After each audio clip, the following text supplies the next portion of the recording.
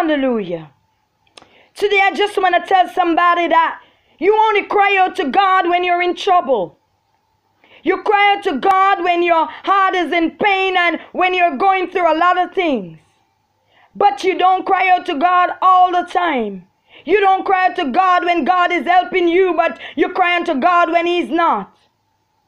You give God all the credit when He helps you, but when He's not helping you, He gets no credit. It's just like in the book of Job 35 verse 9, when the Bible says, they cry out for help because of the arm of the mighty. But no one says, where is God my maker?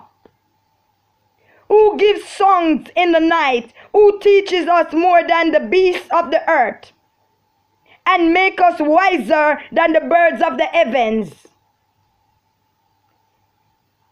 There they cry out, but He does not answer, because of the pride of evil men. Surely God will not listen to empty talk, nor will the Almighty regard it. Although you say you do not see Him, yet justice is before Him, and you must wait for Him. And now because He has not punished in His anger, nor take much notice of folly, therefore Job opened his mouth in vain.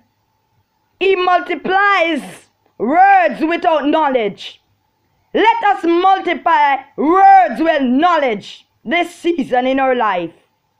Think about what we say before we say it.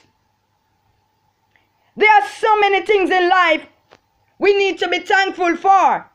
We need to be thankful for God for giving us life, for giving us food, for giving us clothes, for giving us shelter, for giving us jobs, for giving us businesses, for healing us, curing us, preserving us, protecting us, lifting us up above the enemy. We have to give God thanks. This season and all season, you cannot say that Evangelist Taylor have not told you. You cannot go to God when you're in trouble. But when you're not in trouble, you don't know God. If you only know God when you're in trouble, He won't know you when you need Him. God does not have the mind of man. He does not treat us as our sin deserve, but God has feelings too. We have to be careful. We have to be careful. God has feelings too. He has feelings. Do you really believe that God gave us feelings, but He doesn't have feelings? Do you believe that? Do you believe that? Do you believe that? Just put yourself in God's position. If you have a family member or a friend and they only come to you when they need something, but when they have something and you have nothing, they know you not. They turn away from you.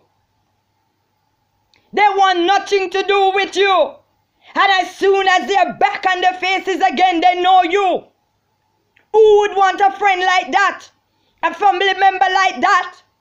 You should know God at all times. You should love Him at all times. Worship Him at all times. Be thankful to Him at all times. You cannot say that I, Evangelist Taylor, have not told you.